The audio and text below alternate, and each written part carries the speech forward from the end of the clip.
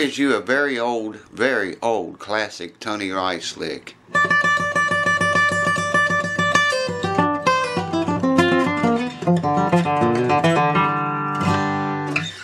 I'm sure you've heard him do that before.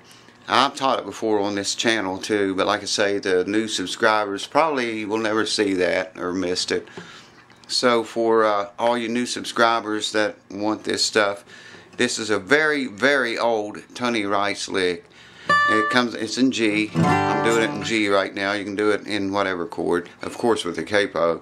Anyways, first string, 10th fret. Actually, let me do the lick for you slow first.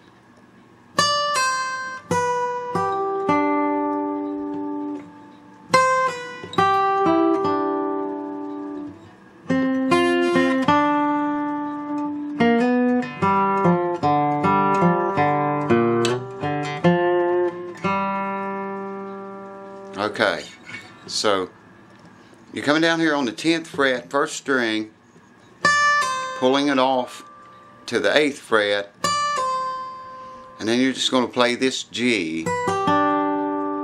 It's like a D position,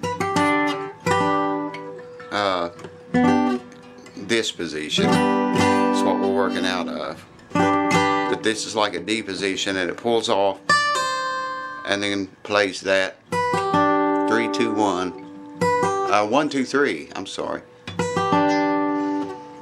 And then it pulls off the first string from the 8th to 7th fret.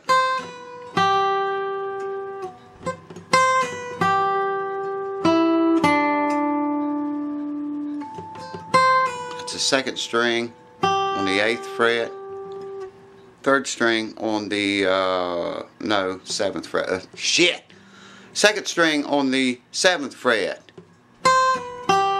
There.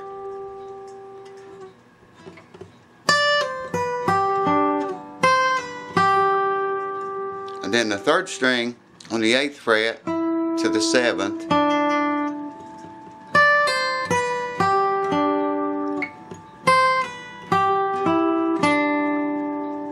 Now here you're going to reach down with your pinky and bar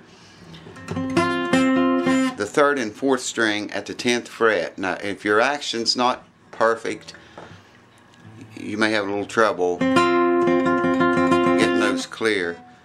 The reason I can't get them clear is because of this hand injury I have, plus dystonia on top of that. Like the hand dystonia wasn't enough. Anyways, moving on.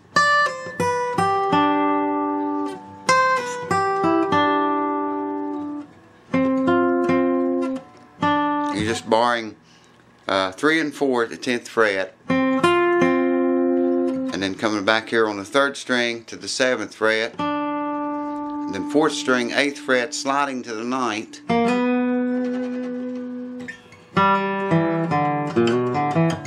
I assume you know that part.